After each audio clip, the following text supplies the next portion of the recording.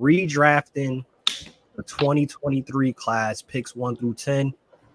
I think it's safe to say picks 1 and 2 stays the same. Victor, Spurs, Brandon Miller, Hornets. Yeah. No debate. I think this is where it gets interesting. Pick 3, Scoot Henderson. Who would you have there for the Blazers? I personally would have had Keontae George there. I love Keontae George. I think there's a case to be made that you take Keontae George there. I mean, you look at his struggles, Scoot Henderson's struggles, and you're a little worried about him long term. You don't really know if he's going to, come out of that and be the player he was meant to be. I still am optimistic. I am a little optimistic about it. I heard about the eyesight being an issue for him, and he's got goggles now. We're going to see if that affects his shooting, and his shooting percentages raised a little bit because of it. But and he has all the athletic ability in the world. It really is a mental thing with him and just getting over certain things of that nature. But Keontae George is special. I liked him when we heading into the draft. He's a much better passer than even I gave him credit for going into that draft, as we talked about it. And there's clips and all that of me talking about him. But I think he makes that offensive ability, the offensive potential he has with his passing. He has to get better defensively, but I think he'd be a really good pick for them at 3. I think the Blazers wouldn't regret it at all if he was on the Blazers right now. He's a young piece that they have there that they can move for in the trade if they want to get aggressive, or they can keep him and build around him and see what he turns into. But I like him a lot. I do. I really do. But yeah, I go there. I'll go Keontae for sure. Miles, you go on Keontae, being that they drafted a guard, so they obviously wanted a guard to go with Jeremy Grant and DeAndre Ayton and that whole crew over there, and Anthony Simons. I'd honestly flip it and go Amen. Honestly, if he was a better shooter and all this stuff and maybe had a better year on the surface, we're talking about him and Brandon Miller as like the second best player, because defensively that kid is going to be all defensive many, many times. He's explosive as hell. Once he gets that jump shot right, like the sky's the limit. And it's funny that Jalen Green ended up coming on towards the end of the year, because I was thinking like, all right, he's kind of forcing his way out, but he did. But Amen Thompson is like a really, really special player. He plays the game the right way. He makes the right play. He'll grab rebounds, plays defense. He does everything you'd want out of a player. If he's not going to be a star, which I think if he develops, he can be a star. But if he settles in as a role player, like he's at least 10, 15 years solid in this league. Like that kid is special. Agreed. Easily 10, 15-year pro right there. Star, I don't know yet. We'll have to see if that jump shot comes along with him, but definitely.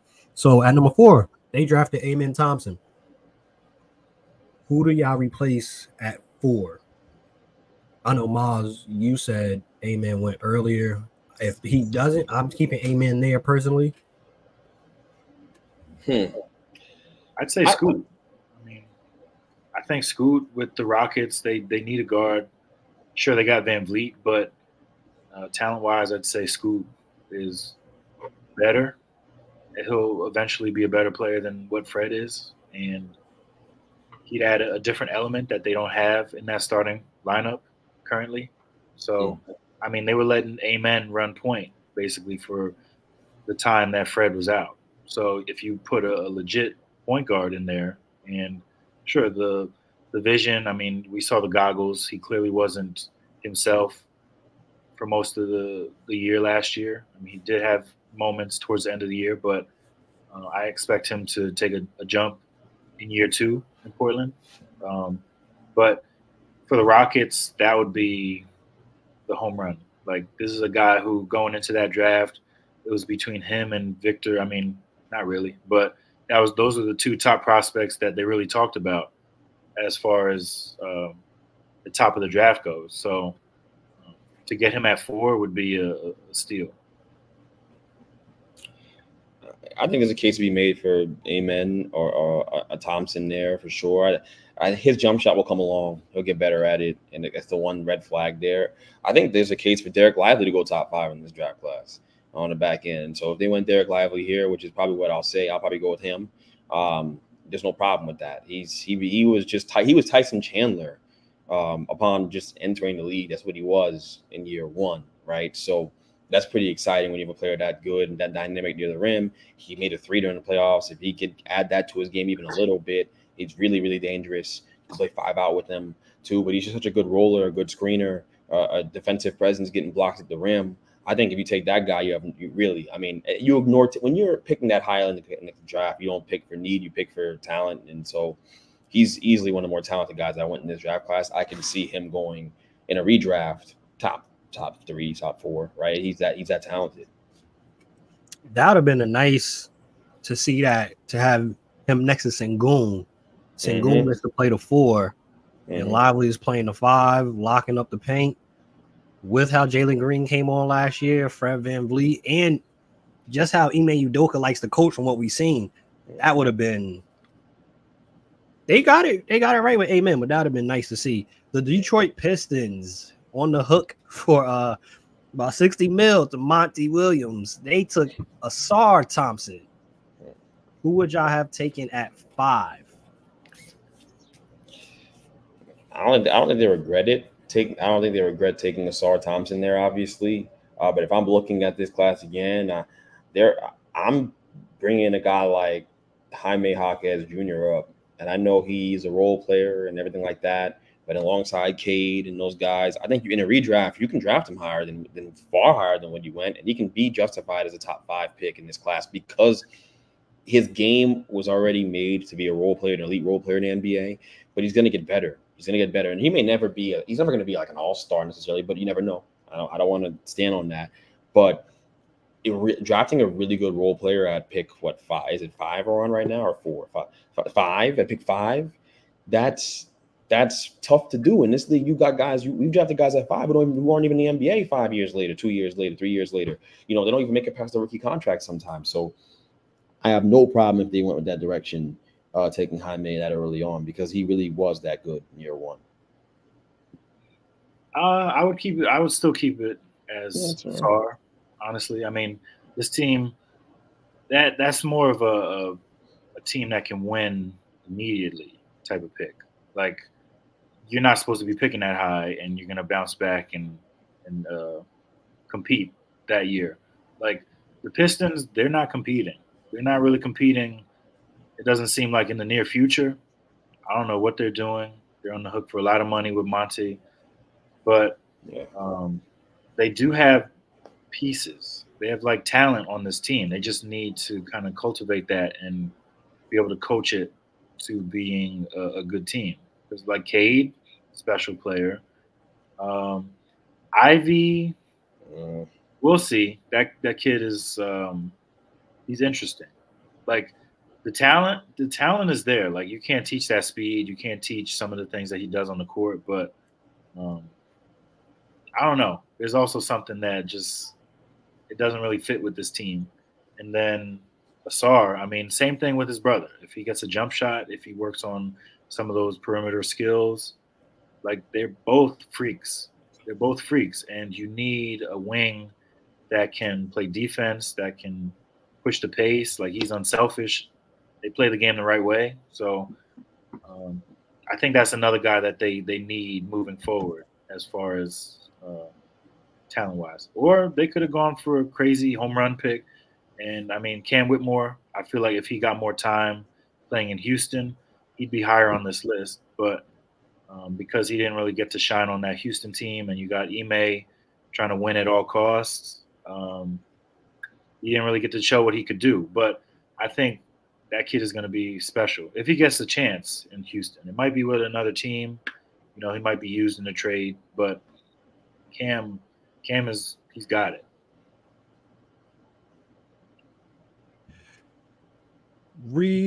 Before we go to pick 6, just real quick. Pistons, they fire Monty Williams. New GM is there. Who do you think would be a good fit to take over for that job, which is obviously not one of the most appealing jobs out there, I should say. But who do you think possibly would be a good fit for there? Sam Cassell, maybe Isaiah Thomas comes back to the organization. Who would be a good fit for that Pistons?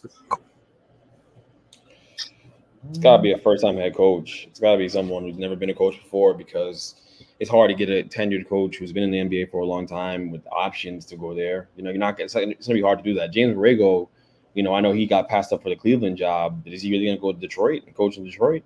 You know, at that point, just go be a top paid assistant coach and wait for the next great opportunity to show up, and hopefully you actually get the job, right? But I'd bring in some fresh blood. You know, I've heard names. I've heard Sweeney out of Dallas. I heard that name on the Windhorse podcast, and these are guys that we aren't familiar with. The general public isn't familiar with. But the way the Nets went and hired Jordi Fernandez, it's kind of like that. You want to bring in somebody who hasn't done it, but who has energy, who's young and hasn't done it before, and isn't a retread hire at that point, because that's what you did with Monty Williams. You know, you can't out coach having a lack of talent, and they should have won more games than they did, sure, but you know, they have a lack of talent. They drafted Jaden Ivey and missed. He can't shoot, right? He can't shoot at all, and that's the tough thing to overcome from when you're guards. He's passing up open looks, or he's taking them and missing them. So it's just one of those things where you have to, you know, you have to reassess your whole process, not just the coach, but how you draft, what you're looking at in these players, how you missed on Ivy, right, where you went wrong, and how you can correct that stuff moving forward and get the right people in the building. But I'm going with a guy who's a long-time assistant in the league, who's been itching for an opportunity, because you're not getting a top-of-the-line candidate to come take that job. Hopefully Sam Cassell gets a look. He's been a long-time assistant trying to get a job. Pick 6. This upset a lot of people when we talked about pick 6 before. You know, Miles wasn't on board for drafting another guard. They drafted Anthony Black at 6, who didn't see that much time this year. Who would you redraft in place of Anthony Black?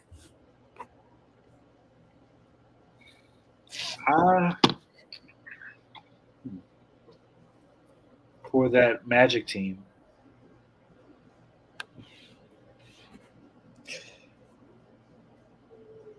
where that team is, and where they don't need any more guards. We look at the draft list of players that went in this draft class, and you're gonna find that pretty quickly that, you know, there are only really guards to choose from, and a lot of guys didn't perform. So if I were them, it's either I'm going Podzimski from the Warriors, because they were a team that won. The Magic won, and he fits onto a winning team, takes charges, can make an open three. Not a great 3-point shooter, but can certainly make an open three. He's going to play. He's going to force his way out into the floor and be an impact player for you. And maybe when you're a playoff game, because he gets a million rebounds. He's an amazing rebounder. So I would probably go that direction. You could make the case for Jordan Hawkins too, who out of UConn, who shoots the skin off the ball. And considering how the premium they're putting on shooting right now and looking for shooting, Hawkins would have made a lot of sense for them. I don't think you would have went wrong with either pick. Hawkins, considering his ability to shoot the ball and what they need now and what they needed in the playoffs, makes a lot of sense, because Hawkins had some really good games under the radar. He was really, really good. So I could see, and he reminds me of like Rip Hamilton type, like old school throwback, or, you know, catch and shoot type guy. So I really like his game a lot, and I think he would fit with Orlando well too.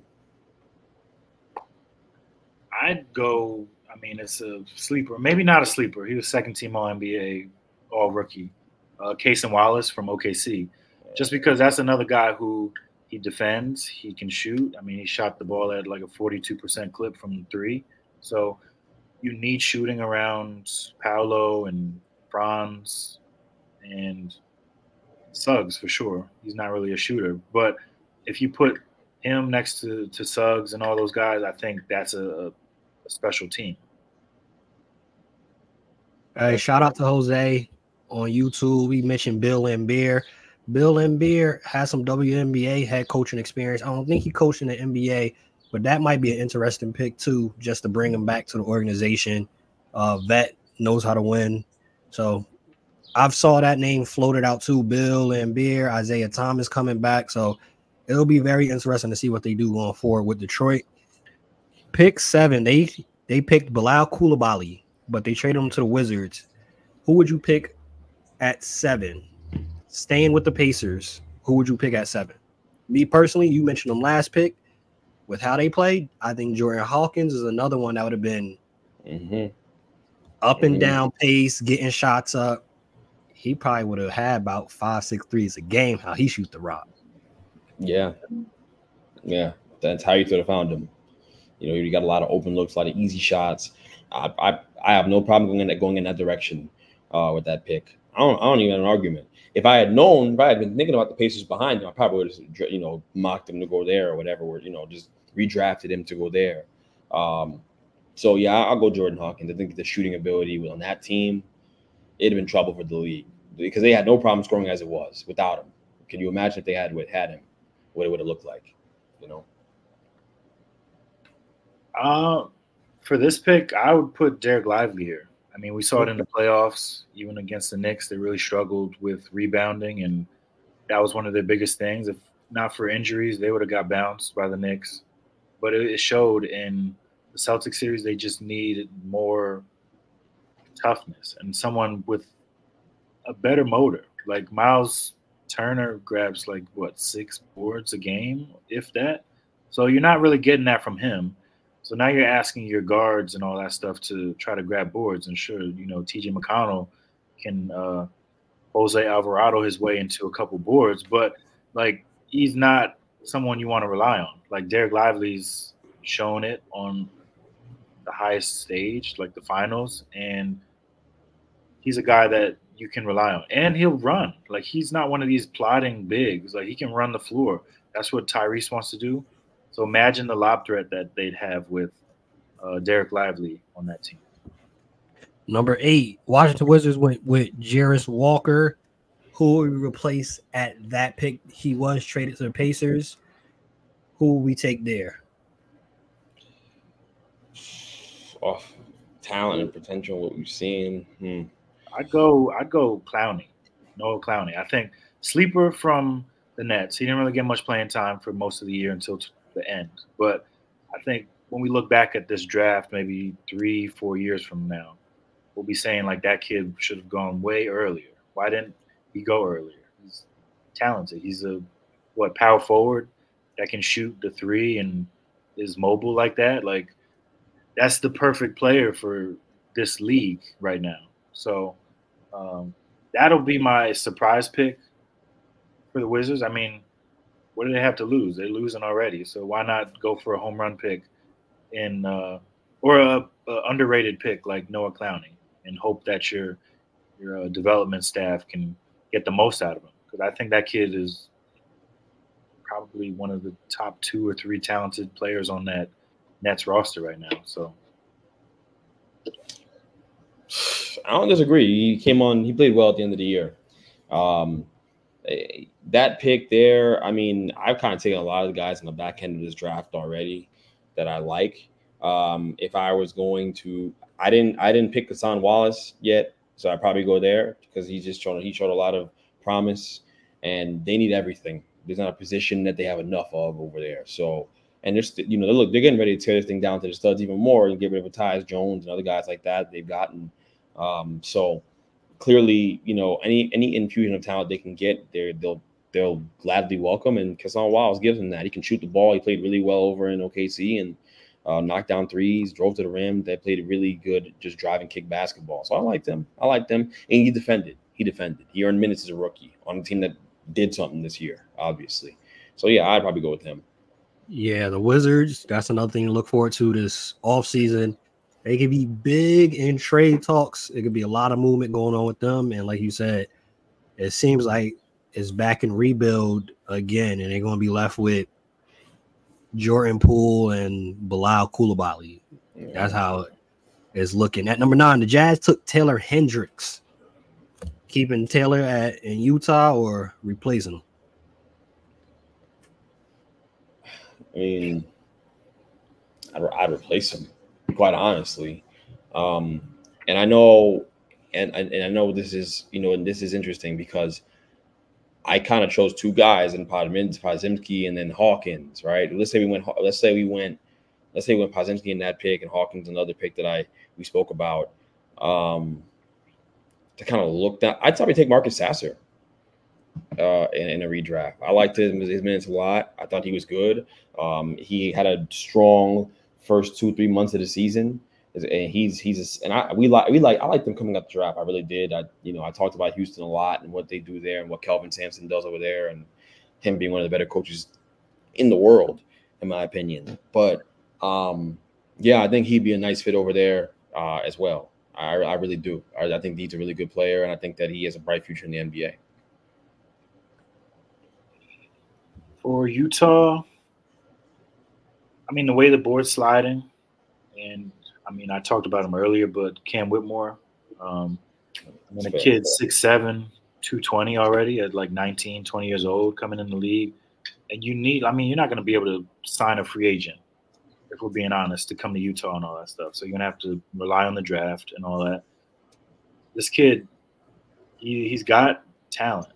Like, you can't teach some of the movements and athleticism that he has and the strength that he plays with. Like, there's a ferocity that he plays with that you're not really going to get from like many 19-year-olds. So